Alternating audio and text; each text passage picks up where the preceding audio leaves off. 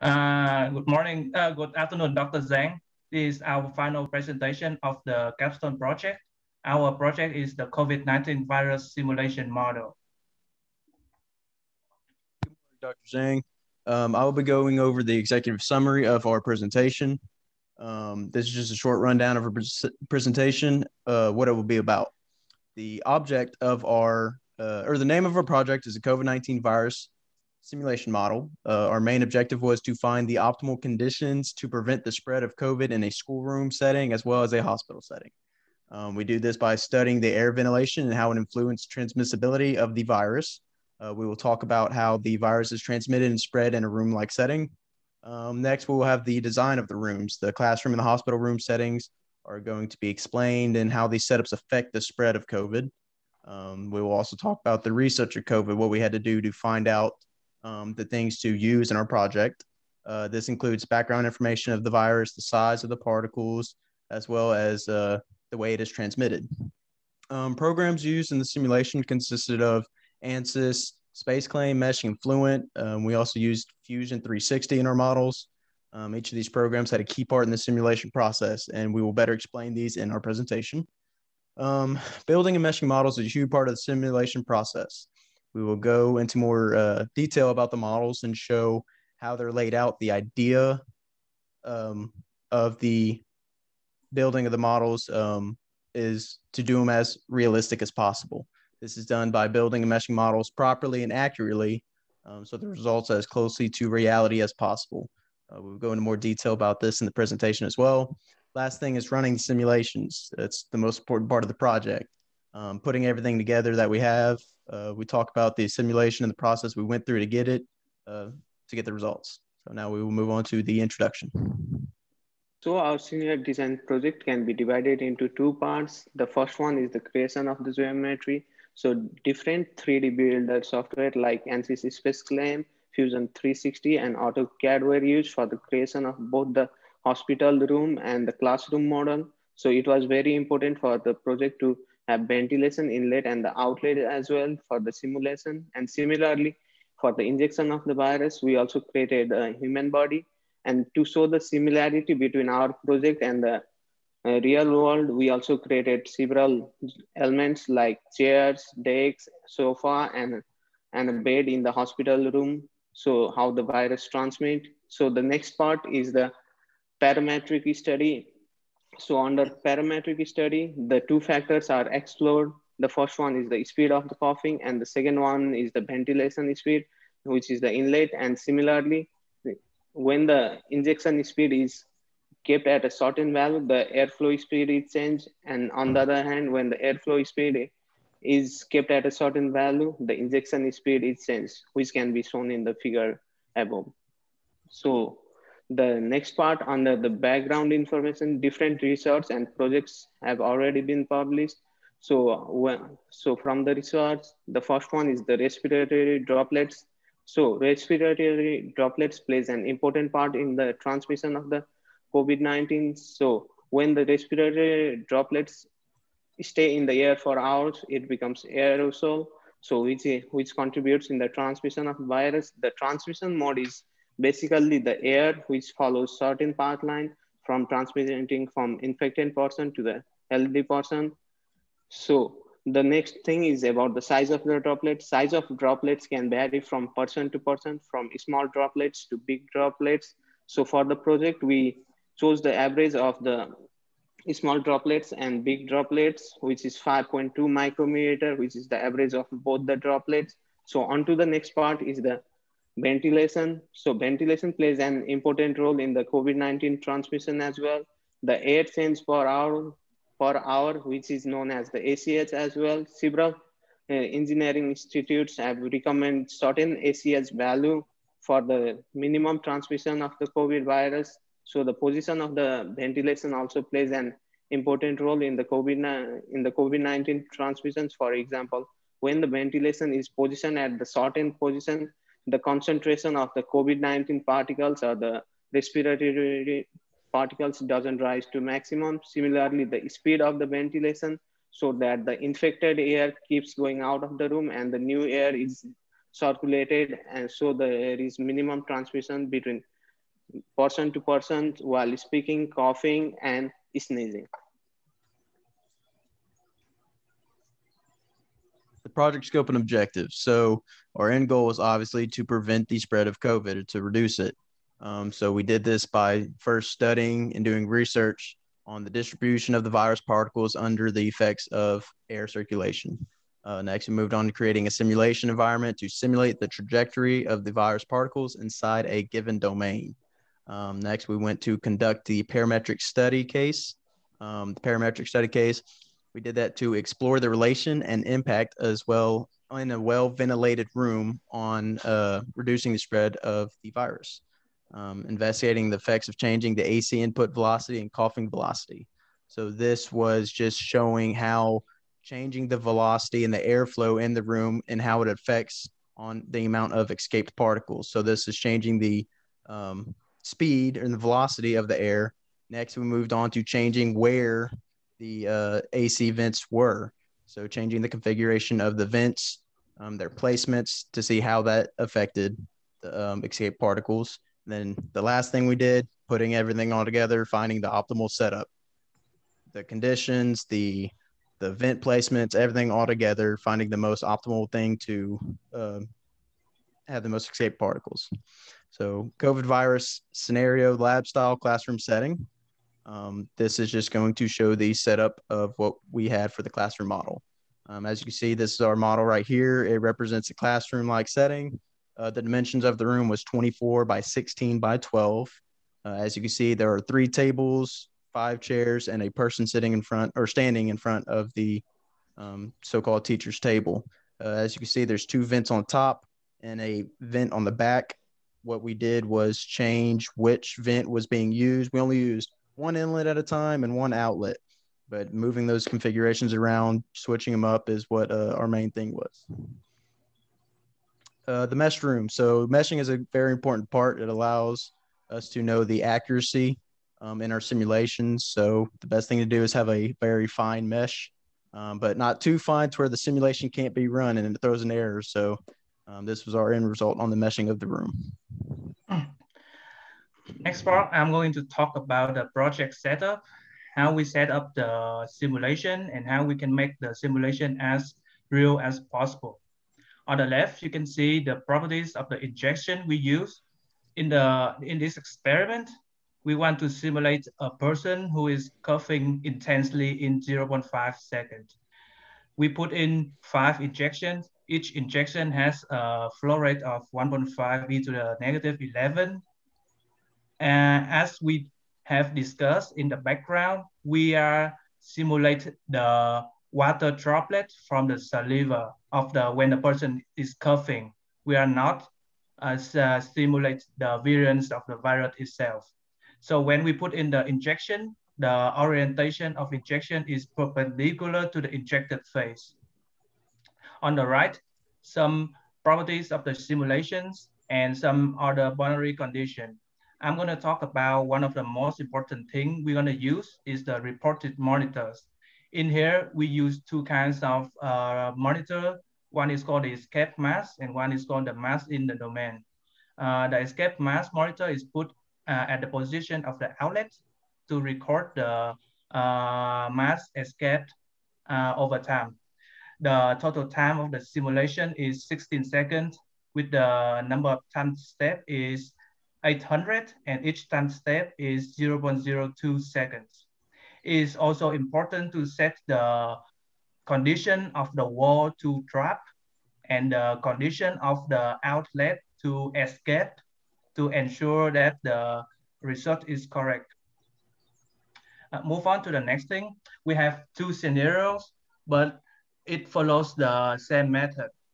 First of all, like I said before, we study the escape mask. We put a monitor at the outlet to record the escape mask. Besides the original setup, we create several AC vent configuration. And in each setup, we will apply the same condition of AC speed and coughing speed. At the end of the simulation, which setup has the better percentage of escape mass will be chosen for further investigation. As you can see in step number 3 and number 4, there will be 16 cases of the original setup and 16 cases of the better setup or the chosen setup. All right, this is the summary of the result. So first of all, this is the original setup. Like I said before, the inlet is on the ceiling, the outlet is on the right wall. And from that, we create 4 more different configuration.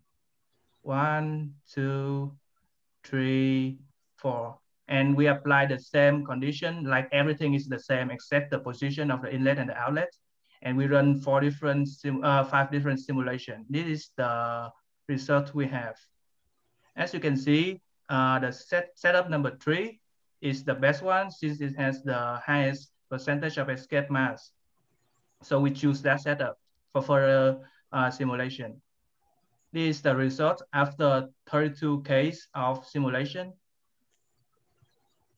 There are a lot of numbers, but I'm just grab some of them to do some data analysis. Whenever we keep the cuffing speed constant, we double the AC speed. There is an increase of 1.8 times of the escape mass. Whenever we keep the AC speed constant and we double the cuffing speed, there is an increase of 1.2 times of the escape mass. As you can also see in the previous comparison, if we change the configuration, the percentage of escape mass also change. And Matthew will make it more clear for us.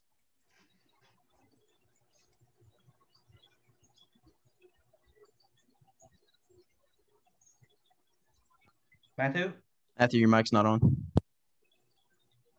Sorry about that. Hello, my name is Matthew Taylor, and I will be presenting the conclusions for the classroom portion of our project. As previously mentioned, the 2 AC orientations tested are case A, the original setup, including a ceiling inlet and an outlet placed on the wall, and case B, the setup with the highest scoring escape mass percentage from previous testing that has both the inlet and outlet positioned on the ceiling. Video animations of these AC orientations can be seen here. The waving lines depict the path lines of air as they move from the inlet to the outlet, colored by their velocities. And the small dots represent the COVID-19 positive aerosol particles and are colored by time passed since injection. After refining data, various plots were produced in order to find underlying trends. This figure plots the average escape mass for each case versus the AC inlet velocity. There are 2 major takeaways from this graph. Number 1, case B, the hypothetical best AC orientation, outscores the original setup in removing the aerosol particles at every AC velocity. This means our predictions were correct and that case B would outperform the original AC orientation. This also supports our theory that AC effectiveness on COVID transport can be increased by particular vent location. The second major takeaway, AC velocity and escape mass percentage have a positive correlation. This shouldn't be surprising, but mass escape seems to be more dependent on AC velocity than vent orientation between these 2 cases.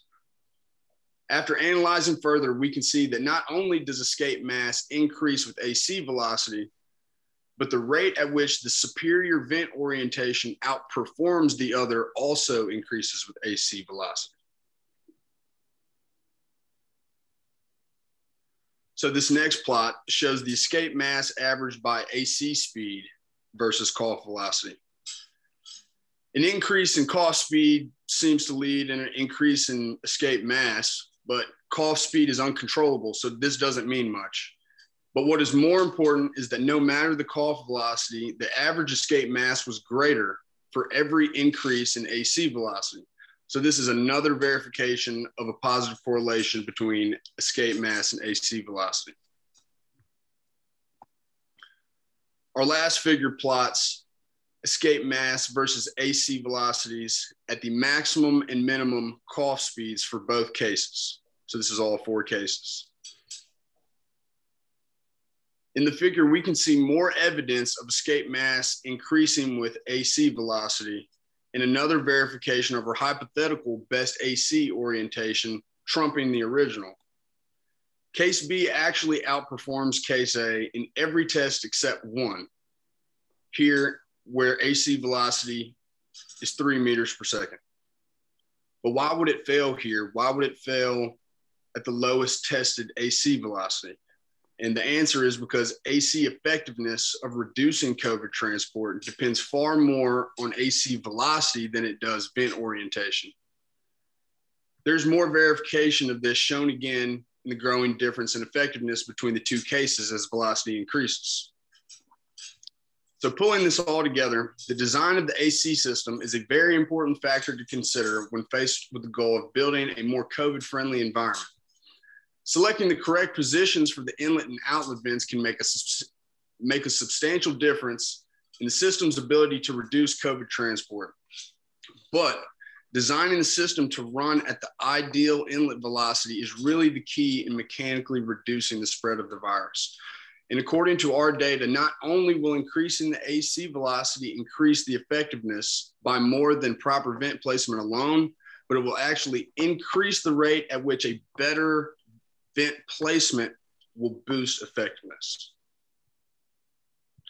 So in conclusion, our results verify that by optimizing velocity and vent location in mechanical ventilation design, COVID transmissions can realistically be reduced in the classroom.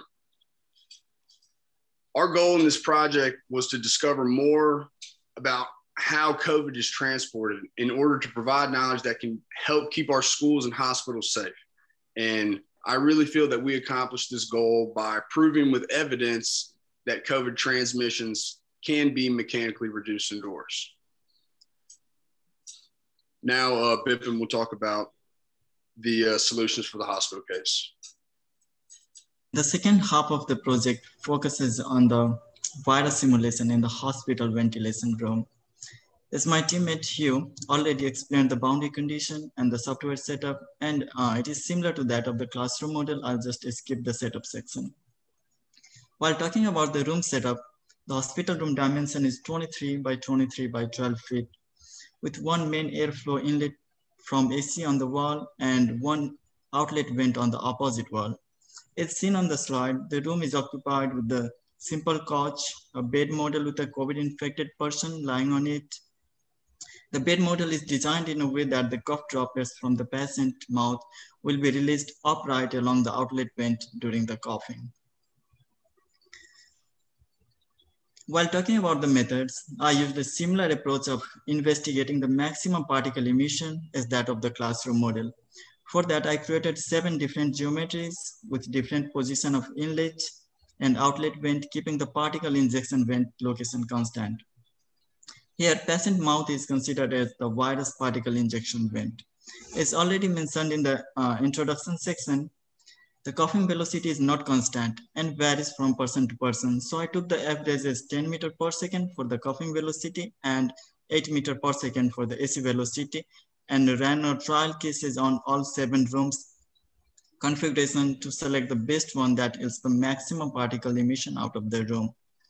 From the table on the slide, we can see that setup 7 is maximum particle emission, that is 58.8%. The reason is the alignment of the inlet and outlet vent.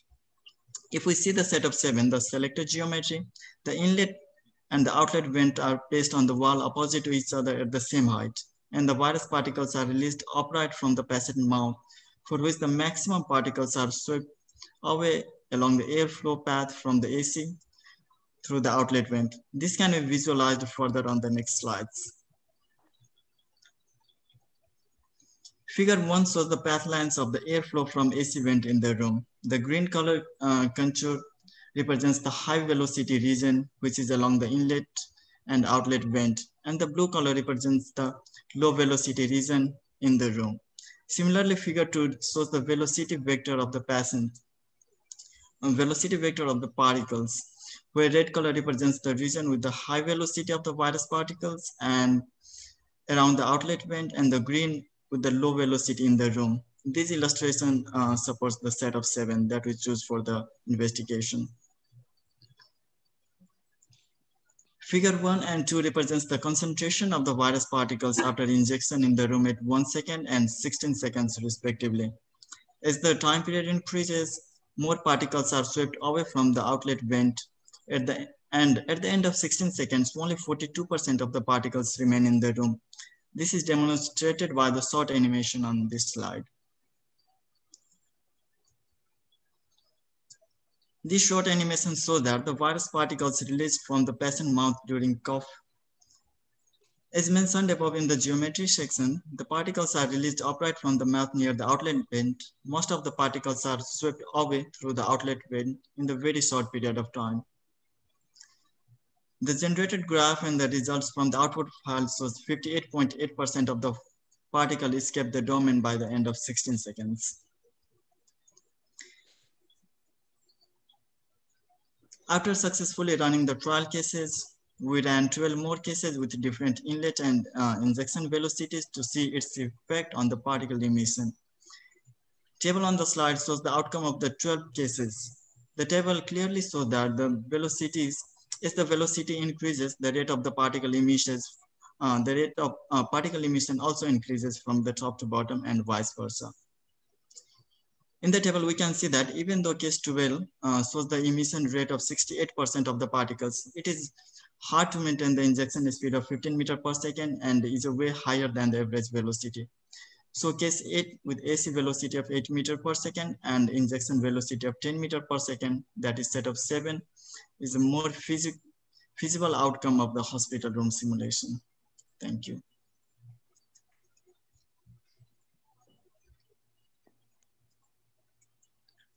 COVID transmissions can realistically be reduced indoors with the implication of optimized AC system velocity and vent location in the mechanical ventilation design process.